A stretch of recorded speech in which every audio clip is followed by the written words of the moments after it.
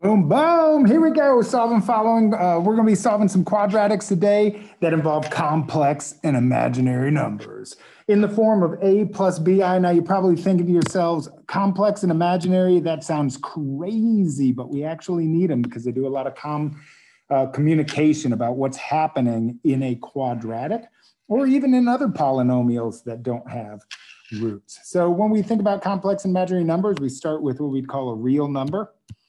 And then what we have is the imaginary piece. In order to identify that, when we talk about complex and imaginary numbers, it's really talking about what's happening in the graph. So let's look at this x squared plus 1. We know that x squared plus 1 should have two roots or two x-intercepts. And the way we know that is based off of our information for polynomials.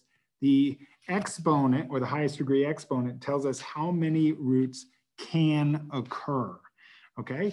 So in this case, we should have two roots. But if we go over to Desmos and we type in x squared plus 1, we're looking for two roots. But what you're going to notice just by the graph right here is that, hey, there's nothing on the x-axis. There are no x-intercepts in this case. And when there's no x-intercepts, but there's supposed to be some, those are imaginary and complex roots.